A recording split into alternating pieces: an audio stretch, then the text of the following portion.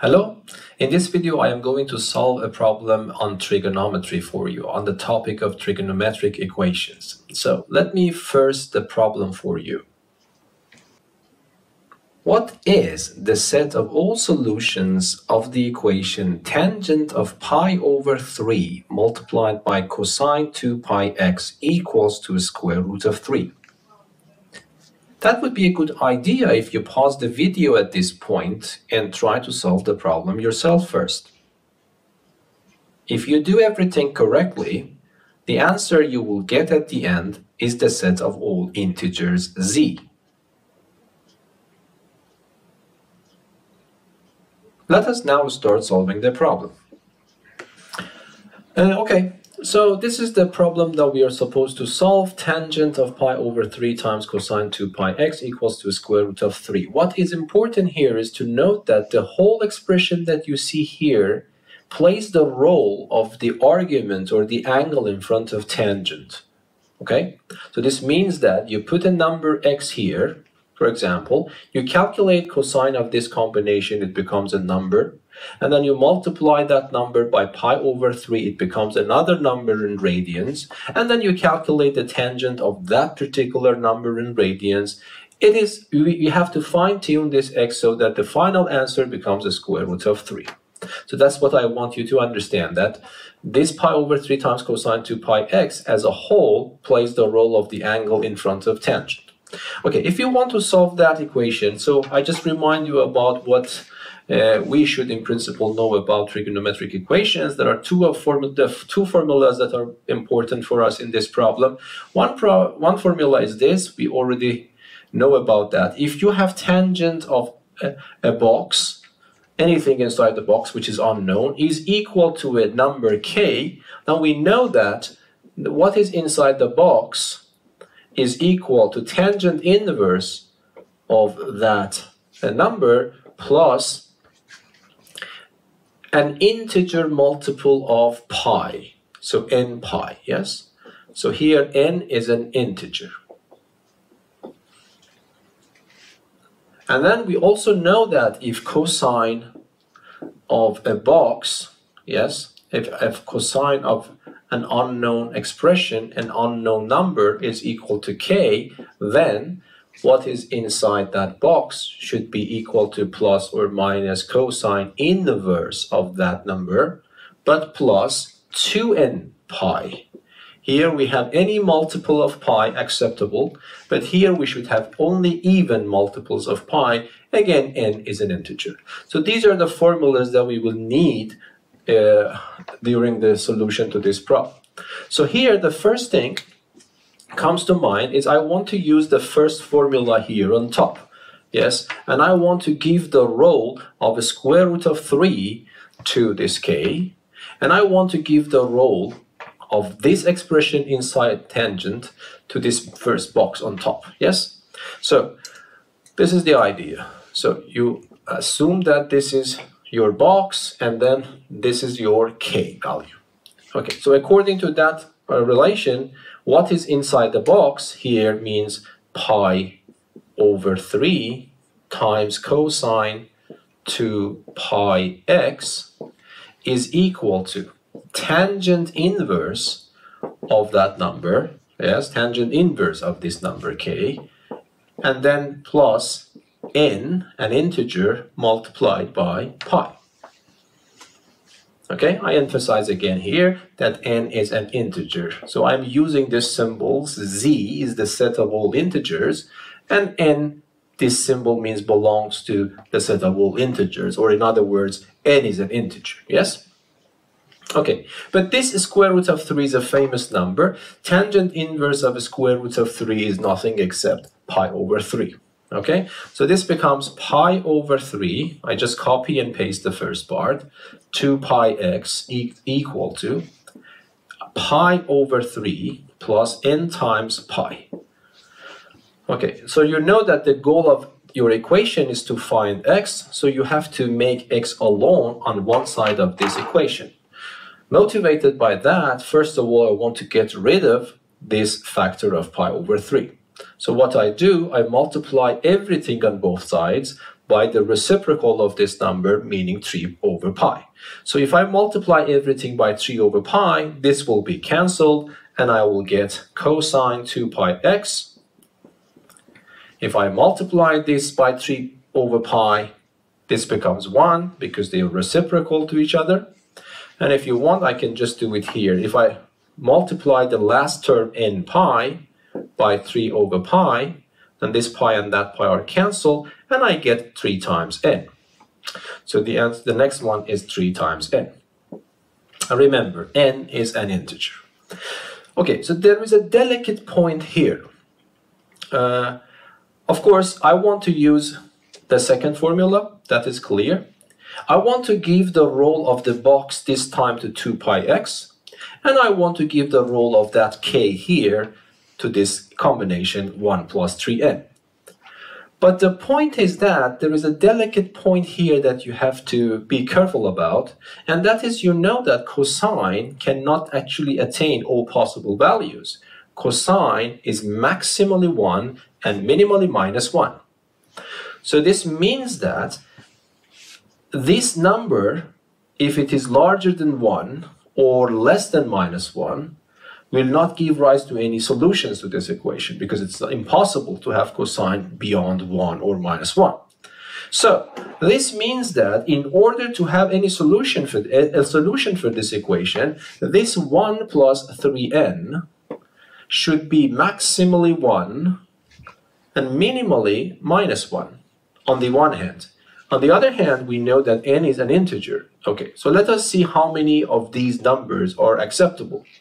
Okay, so I add minus 1 to all sides of these inequalities because I want to make n alone. So then this becomes minus 2 less than or equal. This becomes 3n. And if I add minus 1 to here, it becomes 0. And I divide everything by 3, so it becomes minus 2/3 is less than or equal to n is less than or equal to 0. Okay. On the other hand, I know that n is an integer, so there is only one integer satisfying this condition, yes? And that is n equals to 0. So this means that immediately I realize that n is 0, because n is an integer. Okay, so this means that I am really not interested in solving an equation except one value for n, and that is n equal to 0. Okay, now that n is equal to 0, this equation becomes simpler. The equation becomes just simply 2 cosine 2 pi x equals to 1. Okay, and then what happens, I can use the second formula here. And I give the roll of the box now to this guy, and then the roll of k to this one. And then I would write this 2 pi x is equal to plus or minus cosine inverse of 1 plus an even multiple of pi. Because I have already reserved letter n here, so if you don't mind, let me just change my letter to m, for example. Here, m belongs to z. Okay, and then what happens, hopefully you know that cosine inverse of 1 is 0 radians, or 0 degrees, it doesn't matter here, but we are working in radians, so that is just 0, and plus minus 0 is just 0. So what is left for me is that 2 pi x is 2m pi. But my goal is to make x alone, so I divide everything by 2 pi. So then it becomes x equals to 2 and pi are gone when I divide it. Then it becomes x equals to m. But what is m? M is an integer. So we succeeded to solve the problem and find x. What did we get? We got this result. Every integer m, no matter what that is a solution to this trigonometric equation. So then it means that the set of all possible solutions is nothing except the set of all integers. Yes? So that is the solution of this problem. It might be a good idea to see if GeoGebra understands how to solve this problem. Yes, because this one is probably a little bit critical when it comes to applications on computers. So let us see how GeoGebra will act in this problem. Okay? Okay, so here I go to cast view. So let me just switch. We don't need the graphics view. So okay, and I will try to type this equation in. So I will say solve. Yes, solve equation in X, and then I will type my equation, which is just tangent, and then I would write pi over 3. And then I go in front of it. So I use multiplication sign, it doesn't hurt. So I would say cosine, and then I would say 2 pi, 2 pi, and then multiplication by x, and then equals to square root of 3. Okay, so let us see if I have done it right. Okay, so what you see that GeoGebra actually provides you with some answer, which is of course not completely wrong, but GeoGebra is actually considering 3n plus 1 here. Okay, so it's solving it for all possible values. And then of course you see here, if I have 2k1 pi divided by 2 pi, I will get k1. But this part is 0. GeoGebra doesn't recognize that this is 0. So correctly, GeoGebra is using 2 different letters. So this k sub 2 that you see here is the n that I used in my solution, and k sub 1 here is the m that I used in my solution. Yes. But anyway, this is not probably an acceptable solution. The one that we solved here is actually the correct answer. We can also check that how alpha Wolfram will answer this. That's also interesting to compare these applications. Okay. Okay, now here I try to type the equation, but this WolframAlpha language is based on Mathematica. I have a little bit familiarity with that, so let me just type this equation like this. Okay, so solve, and then I would type my equation, which was tangent. But of course, WolframAlpha is based on AI, so hopefully, even if I am not following exact syntax of Mathematica, this will understand what the problem is. By the way, we can also test that. So tangent of pi, so let me write pi over 3, and then let me put the multiplication here, and then I have cosine of 2 pi multiplication x, and then outside that I will have equals to sqrt, 3 for example. Okay, let us see how it goes. And then here I have to be careful. Yes, instead of this one I make it square brackets, and then what happens here, I have another square brackets. No, yeah, that's correct. Okay, let us see what the answer is here. Okay, so actually you see that WolframAlpha not only answers this in the set of complex numbers, yes, but also understands that the solution is just simply real solutions. You see, it has written results here, no more explanations.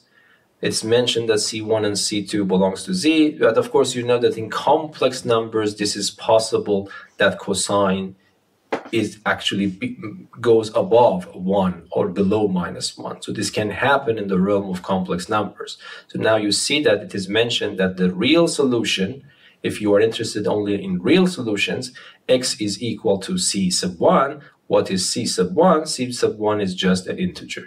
So GeoGebra, actually WolframAlpha, realizes that the solution is this one. Okay, I think that was also interesting to compare the results of the applications.